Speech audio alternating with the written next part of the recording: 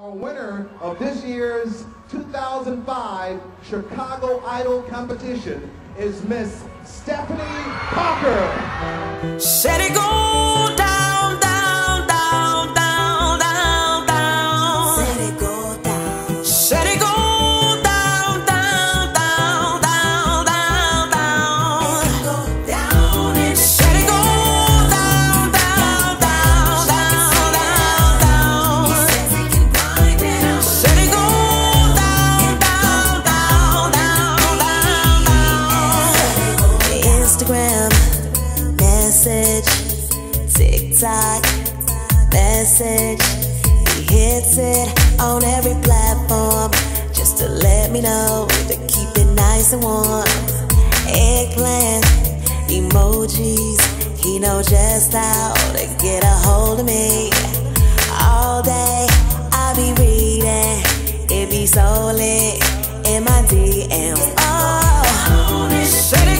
what's up, guys? Welcome back to my channel. It's your girl Steph here, and today, guys, this is the last one, part 4 of how to be a cruise ship series. This has been really fun coming up with all of this content. For those of you all that are new to my channel, welcome to the shenanigans.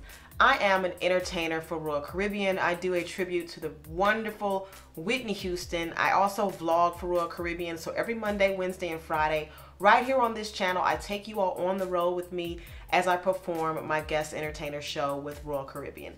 Now, part 4 is all about how to work with a cruise ship orchestra. If you are trying to do this job, ladies and gentlemen, you're gonna have to learn how to work with the orchestra. Now, before we get into it, you know how we do it. What's up, guys? Welcome back to my channel. Please comment and like and subscribe and turn on your notifications. Happy Halloween. I know Halloween is tomorrow, so I try to be festive for you all with my little pumpkin headband. This is about all you're gonna get, ladies and gentlemen. Let's get right into it. I don't know where Max is. I heard him frolicking about. You know he's gonna make some kind of VIP appearance. He will show his face, ladies and gentlemen. All right, so first and foremost, it's time to rehearse your show. You're on the ship, you're nervous. When you walk into that room, you've got to walk in the room, the theater meaning, because the orchestra's gonna be waiting for you. They'll be there 30 minutes before you get there. Okay, and you get there 15 minutes before you're supposed to get there so you can set all your stuff up. But when you walk in with confidence, walk in with a smile, introduce yourself to the band. They should have all of your info ahead of time as far as lighting and sound engineers. So you should be able to use your full rehearsal time just to work with the orchestra, because you do not have a whole lot of time. Set your table up with your water and your towels. Bring your own glass and towels, okay? Don't expect people to bring them there for you. Just bring them yourself. Ain't nobody gonna take care of you like you, okay? So, number 1, extremely important, rehearse your rehearsals. Practice how you're gonna teach each song before rehearsals. Know what measure you need to spend a little extra time on. Is it measure 65? Is it letter D? Is it letter A on I Have Nothing? Know the little tricky parts that you know are gonna take a little bit of extra time. Already know that. Know your charts. Know how to sight read. Know how to sight sing. Read and study your charts. Very important. Number 2, before you start your actual rehearsal with everyone, have side conversations with specific orchestra members. For instance, when I walk into my rehearsal, I go straight to the drummer, because the drummer is very important. This show is live. So the feel of the show, this R&B, this 6/8 music, it needs to be right. And there's a moment during I Have Nothing, which is a little bit before letter G. I know you don't know that, but I know that. Where we get to the do, he has to hit with my hand. Make me bop, boom, close, bop.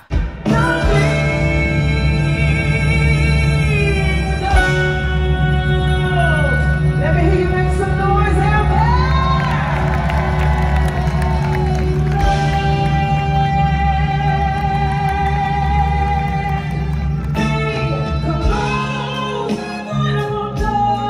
I get that part straight with him. I also get the end of I Will Always Love You straight with him right before the boom. And I Like, have side conversations with your specific orchestra members. That way you're not wasting time. Once I finish with my drummer, I go to my piano player. We have a little chat about the piano specific parts of the show. Then I talk to my lead guitar. I know what parts I need to talk to him about. I talk to my bass guitar. I know he's got a tremolo on I Have Nothing. He also has one at the end of Saving All My Love for You. You know what I'm saying? Like, have your side conversations. Number 3, learn how to count your songs in. Your charts will have tempos written in the corner, but every drummer plays different. I used to depend on the music director to count my songs in, and they'll look at the number on the page and say it's 158 beats per minute, and then they set that little metronome and they try to lock in with it. It's like, come on, man, you got to count it in. I just got to feel right. So I came up around some really great band leaders in my day, and I love Quincy Jones, so I was like, I'm just gonna do it. I'm tired of being stressed out. I'm tired of stuff being counted in too fast, too slow. So I recommend learn how to count your songs in. I Have Nothing, 1, 2, 3, 4, 5, 6. I'm Your Baby Tonight, 1, 2, 3, 4. The Greatest Love of All, 1, 2. Saving All My Love for You, 1, 2, 3, 4, 5. Boom, boom. But on Natural Woman, 1, 2, 3. Boom, boom, boom, boom, boom. Right? Know your tempos. Also, learn how to cut your songs at the end. You know, I end The Greatest Love of All, in love, bam. And you know, just do as much stuff yourself because it just makes it easier on everybody. Number 4, your floor monitors. I always have 3 floor monitors. 1 on 0 and then 2 on the sides. I want to be in a little half semicircle of sound. As far as what you need to come out of those floor monitors, all I have are my vocals and piano for pitch purposes. Everything else, drums, horns, bass, that stuff is loud enough on stage. I just need me and piano because the piano is what gives you your pitch. Number 5, practice your segues. If you don't know what a segue is, it's basically one song ends and it goes directly into the next song with no talking or banter. And what a banter at? What a banter like? Hey, she said, oh, Diva, what's the banter like? You had to watch part 3 to get that. Anyway, practice your segues. The orchestra is reading your show, right? So they've got charts in front of you. And if you finish, like for instance, I do I Have Nothing first and then we segue right into I'm Your Baby Tonight. Well, they need to practice the last note of I Have Nothing, boom. Then they gotta hurry up and get that chart out of the way because we're coming right in with I'm Your Baby Tonight. So you need to practice those with your orchestra. Just make sure that they know that this is a segue and they need to be ripping that chart out of the way so they can hurry up and get to the next song, right? Number 6, talk your entire show down at the beginning and end of the rehearsal. Also, talk it down 5 minutes right before showtime, okay? This is like, if you say where we're going, you know, at the top of rehearsal, you just talk the whole show down. It's like setting a roadmap for everybody because this is all new information. These guys have never played this stuff before, so they need to see where we're headed, where we're trying to get to, you know? And I love talking the show down. It helps me as well, you know? And once we've actually played the whole show, talk it down again at the end of rehearsal. And then 5 minutes right before showtime, talk it down. So you need to basically have that memorized, how you talk your show down. For instance, if you all were my orchestra and I want to talk the show down to you, I say, ladies and gentlemen, we have a pre-recorded introduction. Intro's gonna say, remembering Whitney, the greatest voice of all. I'll count us in. 1, 2, 3, 4, 5, 6. Boom, boom, boom. Curtain goes up. I walk forward, right? Then I talk to my drummer. Remember at 2 before letter G? Don't make me bop, boom, close, right? And then at the end of I Have Nothing, everybody watch your musical director. He's gonna bring you in on If I Don't Have You, right? So, and then I just move on down to I'm Your Baby Tonight. You know, you have to know how to talk your whole show down, and you need to get it down quick. I know I was talking fast just then, but sometimes you only have 5 minutes right before showtime, so you need to get this down.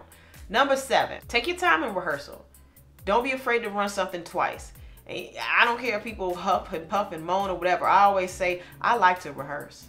So, you know, I don't have a problem, but it's got to be tight. Even ladies, if you've got to forego 30 minutes of doing your makeup, because you need 30 minutes of extra time in rehearsal, take that time and do a rush job on your makeup. Don't let the rehearsal end until it's tight, okay? And when you first start, you probably will need the first couple of hours, but once you get in the rhythm of things, I had those cats out of there in an hour. I try to, unless it's a lot of new hires, you know? Number 8, this is a good tie-in. Be patient and kind with your orchestra. There are gonna be mistakes. You got a little over an hour to get this show together and they're reading it. It's not gonna be perfect. You know, we're human. That's what makes live entertainment great. And just remember, this is a team effort and they are there to assist you. They are not your employees. Some people, I don't like seeing people talk down to orchestra members or think that they're better or whatever, or get upset with them because they messed up a part. I would never get upset. I'm so appreciative of those guys playing. They're on those ships away from their families and friends for 6, 7, 8 months at a time. And they have to play not just for me, but for all the acts. So if I can make it as easy on them as possible, that's what I'm gonna try to do. Number 9, we're just flowing along here. This is a good video today. Number 9, dress professional. I always dress professionally when I come to rehearsals. I wear all black with my heels. As a women entertainer, I sometimes found it intimidating walking into a room full of men, stage production manager, orchestra. You know, I would be intimidated because I'd have to boss up basically. And it can be very, very scary. But I learned people take you seriously by how you carry yourself. So if you walk in the room like a boss, not a bitch, not mean, not a diva, pun intended, but looking like you know what you're doing, and if you can be professional with it, people are going to automatically take you extremely seriously. So look nice. Don't come to your rehearsal in some Uggs and some sweatpants and sweat. Don't do that. Number 10, know how to cue vamps, right? You got vamps if you want to take it around a long time. You can only do this if your show is live, by the way. If you got tracks, you're in the box, you can't vamp. But let's just say we're doing Saving All My Love for You. We vamp that intro, right? So we count it in 1, 2, 3, 4, 5, 6.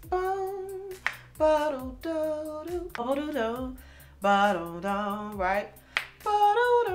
This is the signature sign to take it around again. Take it around again. And you need to make sure that that signal is big. I even turn around just so I make sure everybody on stage sees me. Don't be doing one of these. No, you need to make it big, okay? There's another sign, one hand up like this. This is simple. That means stop. Whatever happens, even if something crazy happens on stage, this is the signature, you know, signal for stop. Kneeling down, like crouching down, that means kind of be quiet. You know what I'm saying? Like, you learn these universal signals that orchestras understand the more you do it. And your chart will say vamp on cue. So you have to be the one cueing that stuff. So you need to just watch some amazing band leaders. Quincy Jones, for one. Go study some Quincy, okay? Number 11, tech your opening number.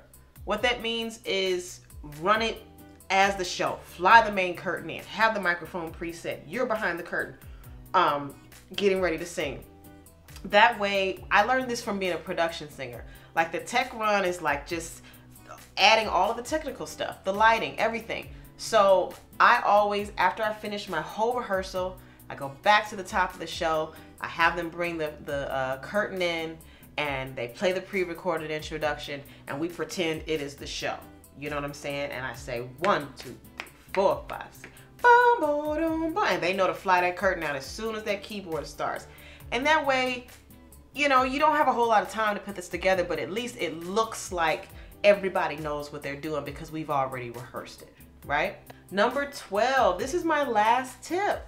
Remember to comment below if you have any questions, and I'll answer them in next week. Set it go down, down, down, down, down, down. Said it go down. Sundays, you thought I forgot. No, I just wanted to get this amazing information out to you. Number 12 is for my ladies or gentlemen, but ladies, bring your show shoes to rehearsal. I always put my show shoes, my heels, out on the table during rehearsal, and when you're doing that first tech run of the song, the first song of the show, put your show shoes on, adjust your microphone to the height with your heels on. That way, that's one less thing you have to do right when you get backstage, because you got a lot to do when you get backstage before showtime. So All you want to have to do when you get backstage is get dressed, pray, and talk the show down with the orchestra. You don't want to be adjusting. You don't want to be doing anything technical before showtime. Don't be talking to the cruise director. Cruise directors want to talk to me before a show, and I'm like, I have so much to do. I cannot, because that's your boss, and you want to be nice. You know what I'm saying? But you got a lot of stuff to do. So I prefer to talk to the cruise director after the show, after I've done my job. You know what I'm saying? But ladies, definitely bring your show shoes to rehearsal. Guys, those were my tips. I really enjoyed myself. This video, I didn't want to say I rushed through it, but I'm heading to the Oasis of the Seas tomorrow to cruise with my best friend, Jonathan. Oh my gosh. So I've got to finish packing and getting Max situated. I'm surprised he didn't make a visit.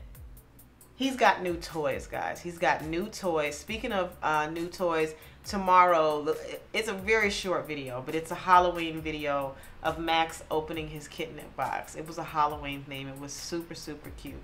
I love you guys. Stay safe out there if you're going trick-or-treating with your costumes. Comment below, what are you going to be? Do you dress up? Do you do funny stuff for Halloween? What kind of candy do you like to eat? Comment below if you like this video. I love you guys. Make sure you comment and like and subscribe and turn on your notifications. Happy Halloween. I love you guys. Peace. Now that it's over and we're finally sober, we made memories. We made memories, yeah. We stayed till the morning, now we're both falling. We made memories, yeah. Ladies and gentlemen, Steph's on repeat jam of the week is yet again Memories by John Legend. I love this song, y'all. I just love songs. John still writes stuff for us ladies, you know. You guys should check it out. I hope you enjoyed this video, this Halloween Set It Go Down Sundays. I certainly enjoyed it. I can't wait to do something for you next week. I haven't decided what it's going to be yet. I'm going to plan it when I go on the Oasis next week. I'm so excited to go on the Oasis with my best friend. Oh my God. Anyway, make sure you check me out on TikTok, man. I have a good time over there. Stephanie Parker Music. I messed up trying to plug my TikTok. Anyway, I love you guys. I'll see you next Sunday.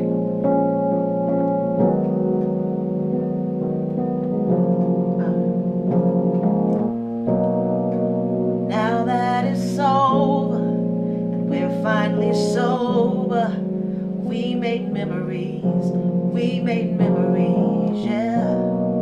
We stayed till the morning, and now we're both falling, 'cause we made memories, yeah. Oh, we made memories, yeah. We stayed till the morning, and now we're both falling, 'cause we made memories. I love you guys. See you next week. Peace. The lady still thanks you for watching.